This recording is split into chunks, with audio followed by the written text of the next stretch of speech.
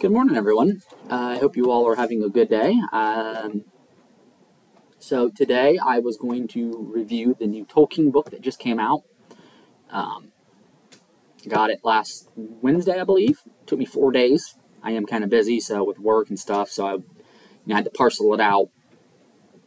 And but I read it. I enjoyed it. I enjoy most of what Tolkien wrote. This is, I would say, more of a scholarly nature, and I think that's pretty much all that's left of his stuff to be published is anything that, he wrote as a professor.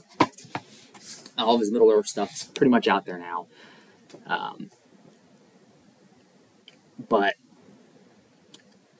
So Tolkien translated an Anglo-Saxon poem, the Battle of Maldon, into modern English. I have actually read both the Old English and modern English translations of this. This is a prose version that he wrote, as it says in the cover of the book, together with the Homecoming of Beorhtnoth, known as, also call it, The Homecoming of Beorhtnoth, Beorhthelm's Son, which is the full title. It was done as a play. I guess, it was on the BBC radio where he did this, but it was meant to be like as a kind of a little play. And came out in 1953, the year before the Fellowship of the Ring. The Homecoming is a sequel to the Battle of Maldon that he wrote. And but the Battle of Maldon is about a battle near Essex in England between the English and the Vikings. The commander of the English army, Beorhtnoth, is killed. They are defeated. The English are defeated. His head is hewn off after he is killed, I believe. I don't think that's how he died, but the Battle of Maldon is a, like I said, Anglo-Saxon poem that talks about what happened in that battle.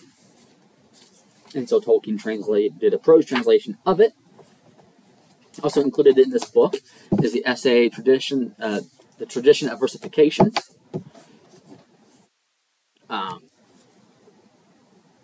If you are a fan of Tolkien's works, I do highly recommend this. It is more of a scholarly nature.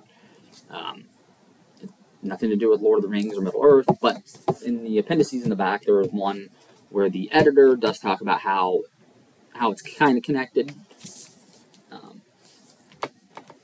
And so, yeah, if you're a fan of Tolkien's, I highly recommend this. I enjoyed it, again. And, yeah, that's pretty much all I got to say about it. I would probably give it, well, a 5 out of 5, because anything with Tolkien, I'm going to rate pretty highly. Even if it's, scholarly work, and there might be some in there that I may not quite understand.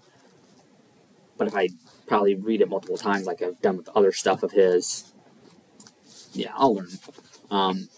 But, yeah. Anyway. That is all. Hope you all enjoyed this video, and I will talk to you all later.